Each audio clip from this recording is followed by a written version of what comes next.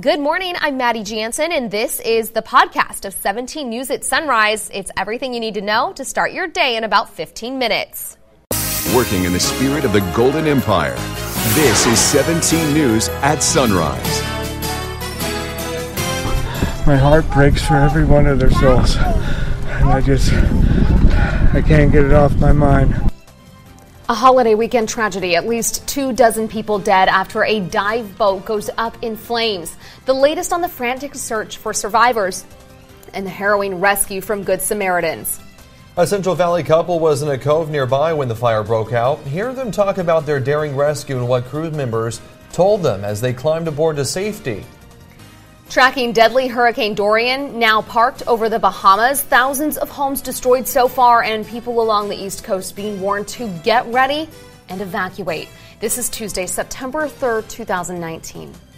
Good morning. Good to have you with us. I'm Maddie Jansen alongside Alex Fisher, and another hot day yesterday. Yeah, it was pretty warm out there. Let's check in with Kevin with the look at your Tuesday forecast. And it's going to be another hot one today with temperatures near 100 before we see any type of a cool down. As we take a look at the satellite and radar right now, not a lot happening. A few clouds into the Kern County mountains and a little bit being picked up on radar. I don't think that's hitting the ground, but there is the potential for an isolated thunderstorm this afternoon, even though most of that energy will remain east of us. 76 right now in Bakersfield under a calm wind as we take a look at the hour by hour, upper 70s to start, 91 at noon, and by 3 o'clock we'll look for 98 degrees. Into the mountains, we're currently at 63 under a calm wind as we take a look at the hour by hour forecast. Plenty of sunshine today and temperatures expected right near 88 by 3. We'll talk more weather in just a little bit, but first let's get a check of the morning commute. We'll send that over to Alex. All right, thanks Kevin. Taking you outside for a look at the 99 at Airport Drive, and as you can see,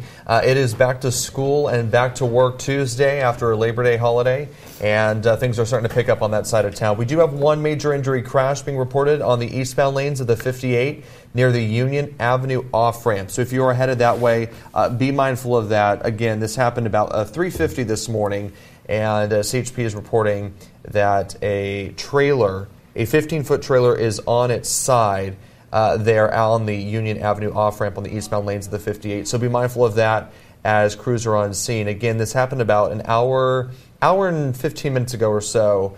So crews could still be on scene removing that trailer and clearing the scene. So we'll keep you updated on that and give you any more information as soon as it becomes available. But for now, here's another look at the 99 at Airport Drive, and we'll have another check coming up in about 15 minutes.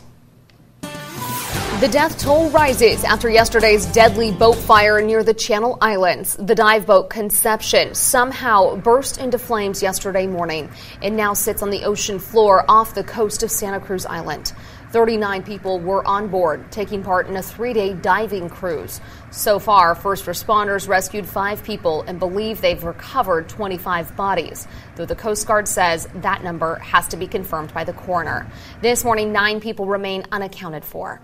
A makeshift memorial is now set up at the harbor in Santa Barbara, where the Conception, a steady stream of people flowed there yesterday, including one man who spent most of his life on the sea. He says he didn't know anyone on the boat, but has sailed on the Conception before.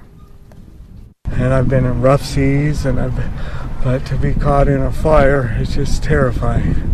And to not have a chance to get above, and I hope that the survivors, they're usually berthed on the top of the ship, and there was no chance for them to get down below. I know I've been on the Conception many times, and a lot of people will look at it as if the crew didn't do anything to the people down below. There's a small staircase that goes down below. If it's engulfed in flames, there's no way the crew could get down in time to help them. I know the ship. And when the Mayday call went out, the boat was fully engulfed in flames, and we're learning the passengers on board who were below deck sleeping had little chance to escape. And even though crews were out on the water overnight searching for survivors, officials say the likelihood of finding people alive is becoming slim. Panic in the Pacific. A frantic call for help. That's on the stress. This is Coast Guard Sector Los Angeles on Channel 16. What is your position and number of persons on board? Over. I can't hear you. 29 POV. 39 people were on board when flames took over the vessel early Monday morning. The Coast Guard and other agencies responded. This is probably the worst case scenario you could possibly have. You have a vessel that's on the open sea that is in the middle of the night, I mean at 3:30 in the morning. Fire is the scourge of any ship. And officials say survival is looking less likely. I think we all should be prepared to move into the worst outcome. The Conception was ending a 3-day diving cruise. The boat had a bunk-style sleeping arrangement under the main deck. This diagram shows the layout of the 33 beds and only one way out. There's a small staircase that goes down below. If it's engulfed in flames, there's no way the crew could get down in time to help them. I know the ship. The crew jumped to safety. 5 people were evacuated aboard a Good Samaritan pleasure craft known as the Great Escape. The end of a holiday weekend exploring the wonders of California's southern coast instead became the start of a search for those missing. Investigators plan to hold another news conference at 10 a.m. You can download our 17 News app to get the latest news alerts sent directly to your phone. And, of course, we'll have an update for you on the news at noon. This morning, we're also hearing more of the harrowing moments on board that deadly boat fire. Many people say they're shocked to hear about the fire. Even people from here in Kern County say they've been on the Conception. You just heard the Mayday call, and now we're giving you a listen to the panic on board. What is the emergency, over? That's a Conception, Coast Guard Los Angeles. What is the emergency, over? Vessel, reporting a vessel on fire. Go Roger, Captain. Your vessel is on fire, is that correct? Roger, are you on board the Conception? Roger, there's 33 people on board the vessel that's on fire. They can't get off? Roger, are they locked inside the boat? Roger, can you get back on board and unlock the boat, unlock the doors so they can get off? Roger, you don't have any firefighting gear at all? No fire extinguishers or anything?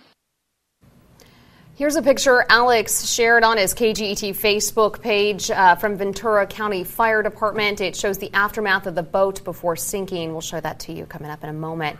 And we checked to see if the company had any violations in the past. We couldn't find anything major. The company was inspected in February and last August. The Coast Guard said the boat was in compliance with safety regulations. This morning, we're hearing from the Central Valley couple who rescued the 5 crew members from the Conception, including the ship's captain.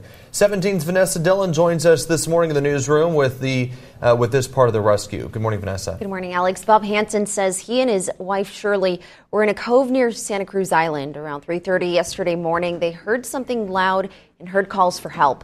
Hansen woke up and then he saw it, the inferno that was the Conception. It had the entire boat was engulfed. Like it was from the bow to the stern and 30-foot flames.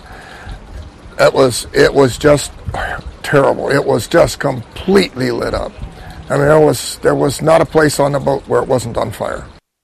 Hansen says the crew jumped off the Conception in just their underwear, then used a dinghy line on the back of the boat to escape. They told Hansen they weren't able to save anyone else on board because the escape route was on fire. Hansen says one crew member had a broken leg and another had a sprained ankle. The 3 crew members who weren't hurt went back onto the dinghy to search for survivors with a flashlight, but they weren't able to find anyone alive. I feel so sad, Had they been able to all abandon boat, I have more than enough room to put the entire crew on board, the entire guests and everything on board. They were all underneath and couldn't get out. According to the captain and the crew, their main exit was through the galley, and the galley was on fire. They had actually opened the door to try to get in there and to get to them, and it was all on fire. At that time, they said ceiling tiles were falling out of the top of the ceiling in the galley. A crew member told Hansen his girlfriend was sleeping below deck and he wasn't able to help her. Hansen also said the crew told him the boat was hosting 3 birthday parties, including one for a 17-year-old girl who was on board with her parents. Alex? Investigations underway after shots rang out in South Bakersfield. It happened just before 9 o'clock outside of Tommy's Liquor Store on South Chester Avenue near Wilson Road. Paramedics took 3 people, 2 men and a woman to the hospital. They are expected to be okay. At least one car parked in the liquor store lot was also hit by a bullet. Bakersfield police say the gunman is described as a black man in his 20s or 30s, about 5 feet 11 inches tall with a slim build. He was last seen wearing a black beanie, gray shirt and black shorts. The Bakersfield Police Department and family of an officer who died suddenly last month will say their final goodbyes today. Detective Kevin Hawk first joined BPD in 1980 with the Police Explorer post. He became full-time in 1990 and a detective in 2014. His family says he loved his job and community and wanted to start an animal rescue in Tehachapi. But he died last month of complications from valley fever. His funeral set for 10 o'clock this morning at River Lakes Community Church on Callaway Drive. When challenging the House Minority Leader, a Democrat throws her hat in the ring to run against Bakersfield Congressman Kevin McCarthy. And a holiday hike gone horribly wrong. A person is dead and at least 5 others were rescued from a trail in Southern California. It all happened yesterday afternoon in the Malibu Hills. The LA County Sheriff's Office says it got several calls that a handful of hikers had run out of water. A rescue helicopter launched and was able to find and rescue the hikers. Deputies say it appears 10 hikers had split off and gotten separated. The hiker who died is described as a man in his 60s. 2 others suffered heat exhaustion and dehydration. As the Labor Day holiday came to a close, so too did the CHP's maximum enforcement period. It started Friday and ended at midnight. We're still waiting for the final numbers to come in, but as of 10 o'clock yesterday morning, CHP officers statewide arrested nearly 1,000 people for driving under the influence. During the 2018 Labor Day weekend, 36 people died on California roads. If you suspect anyone of driving under the influence, the CHP asks you to please call 911. Firefighters are trying to figure out what sparked a house fire in Northwest Bakersfield. It happened around 8:30 last night at this home on Courtney Street near Verdugo Lane and Hageman Road. You can see extensive damage to that garage and firefighters inspecting possible damage to the home as well. No word on what sparked the fire or if anyone was inside when flames broke out. And more fallout from 2 deadly plane crashes involving the Boeing 737 MAX jets. When one major carrier plans to put those planes back in the skies, coming up in your 17 Business Watch.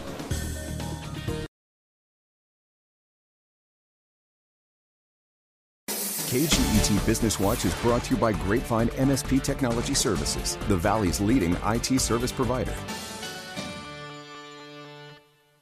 Welcome back in your Business Watch. The fallout from 2 deadly crashes involving Boeing 737 MAX jets continues. American Airlines plans to continue to cancel flights using those planes for another month. The nation's largest airline carrier says it won't resume flights for its fleet of the MAX jets until December 3rd. American had anticipated reintroducing the grounded planes to its flight schedule in early November. The jets were grounded in March after deadly crashes in Indonesia and Ethiopia. Boeing is working on software upgrades and new training procedures for the aircraft, but the FAA still has to give them the all clear. American says it's confident the 737 MAX jets will be ready to fly in time for the Christmas travel crunch. United Airlines has already extended its cancellations until mid-December. Southwest canceled MAX flights until next year. When it comes to investing money, where are you putting your hard-earned cash? A new survey reveals real estate tops the list of long-term investments. In today's Consumer Watch, the top reasons they're investing in property. I want you to deal with your problems by becoming rich. Hollywood has glamorized making fast money on stocks, but they're no longer America's favorite long-term investment. A new Bankrate survey finds real estate is king, and real estate experts are not surprised. It's not sexy like some of these cryptocurrencies might be or when the stock market has a big run. But that's also why I love it. It is much more predictable than other asset classes, and you make money in several different ways. Stocks ranked a distant second in the survey. Cash investments like a savings account finished third, followed by gold and precious metals. Bitcoin and cryptocurrencies ranked the lowest in the survey. If you're thinking about investing in property, experts say take advantage of historically low interest rates and buy a rental property and get tenants to pay off your mortgage. The easiest way that you could ever become a millionaire is to take out $1 million in real estate debt and let somebody else pay it off for you. Experts also say real estate is a hedge against inflation. As the house goes up in value, rents also climb, but your mortgage payment stays the same. that creates a difference in how much you're paying versus how much you're earning. And the bigger of a difference that you get, the more money that you're able to make. For Consumer Watch, I'm Mary Maloney. The Bankrate survey says millennials are the most drawn to real estate as a long-term investment compared to any other generation.